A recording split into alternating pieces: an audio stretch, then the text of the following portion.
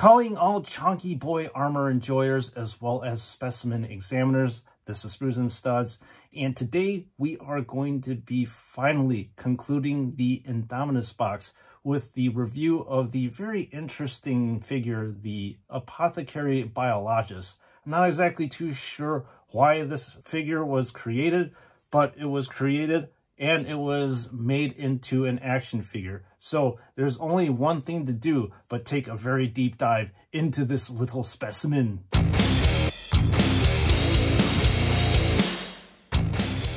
All right, folks, let's dive into the meat of this review. And the first thing I'm going to do is comment on the general aesthetic of this action figure, starting off with the off-white armor. I think that the color choice is very interesting. It kind of adds a weathered look to this action figure. I also find that the shading on the edges of the armor adds a little extra dimension, a little extra kick, rather than just a regular white action figure. And then talking about the role of the Apothecary Biologis is weird because this unit is technically not an apothecary in my opinion. Apothecaries typically heal and retrieve the gene seed of fellow fallen Marines. This guy doesn't heal, and he retrieves biomatter of Xenos. So this guy's a little bit strange. But anyways, I digress. Let's focus in on the helmet over here.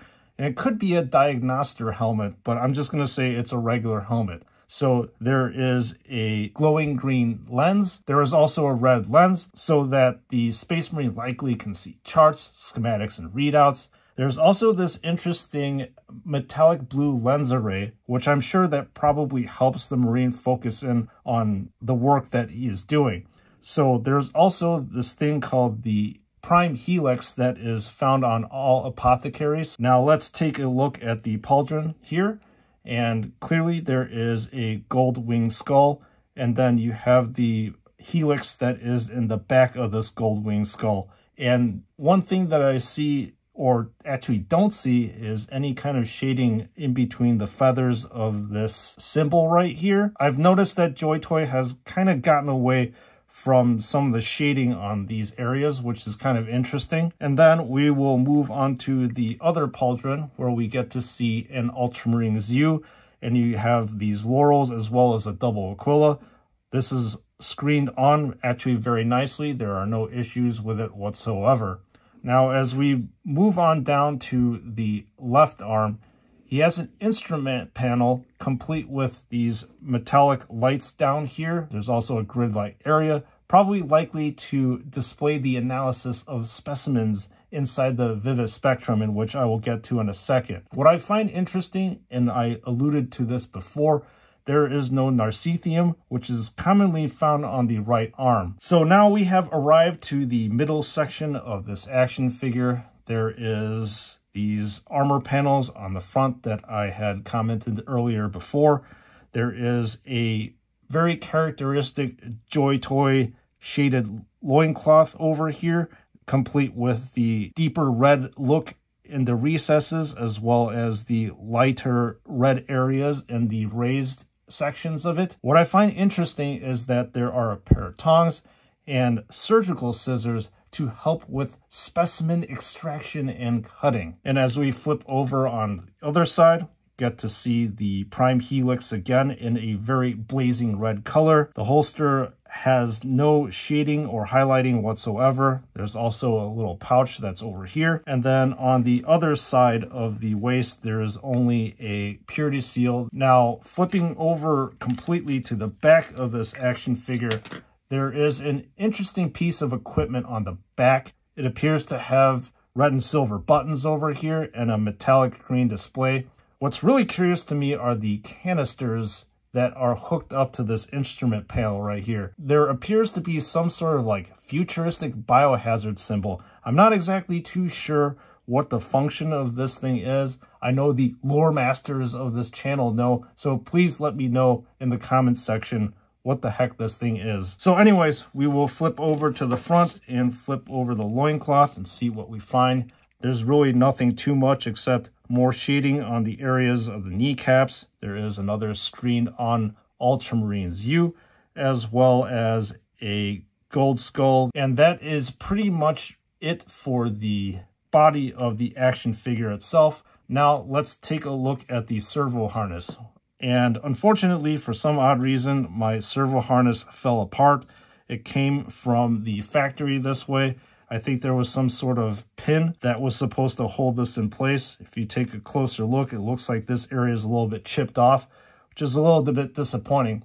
But anyways, let's take a look at this servo harness. It is complete with a mini saw to likely saw off the bone and perhaps thick chitin. It kind of looks like a mini chainsaw to me, which is kind of cool. And then on the other end, there is a scalpel-like attachment, likely for more precise cutting. And this metallic area in between is a dark gunmetal color that has been dry brushed a silver to give more of a weathered kind of look. You can see this is very prevalent. And then there is a large flat yellow spotlight. I wish this was more of a glowy metallic yellow instead of this flat one to help with vision as well as lighting up specimens. And there are extra red and blue lenses here. And now let's focus in on the Vivispectrum. The Vivispectrum is attached to the body of the action figure, and then the Vivispectrum itself is made up of 3 different colors. So you have the very familiar gunmetal of the bolt rifles all throughout. It's broken up by this black section, and then in the middle of it is a glowing blue window so that the apothecary can see the tissues inside. And the final thing that we're going to take a look at is the Absolver bolt pistol. And I really like how the Absolver bolt pistol looks, complete with the black casing that you typically find on all these bolt weapons, and then the gunmetal accents here.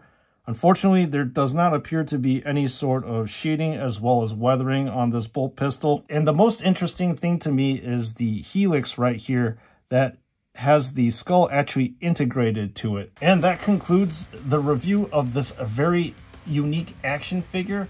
And I will close this out with my final thoughts. All right, folks, let's start off with the things that I didn't like about this action figure. The biggest thing I don't like about it is the attachment of the Vivispectrum to the body of the action figure.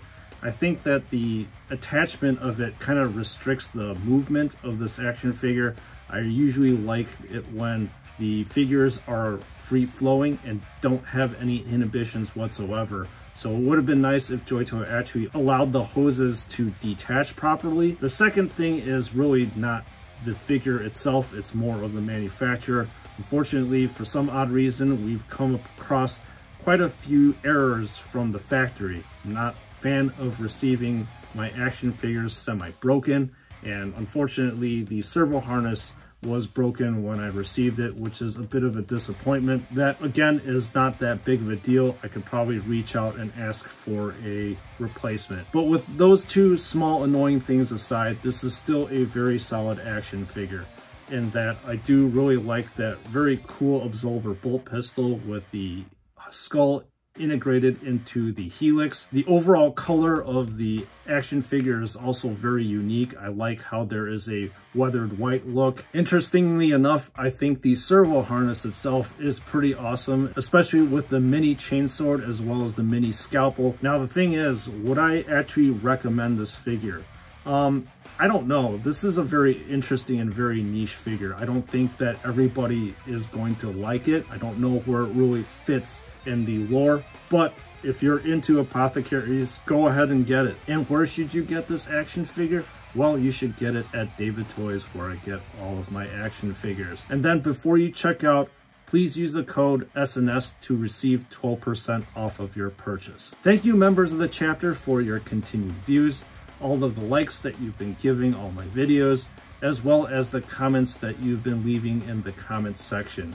You've all helped this channel grow to where we are at today, and I'm thankful for this community that we have grown together. And with that being said, I'll see you all in the next one.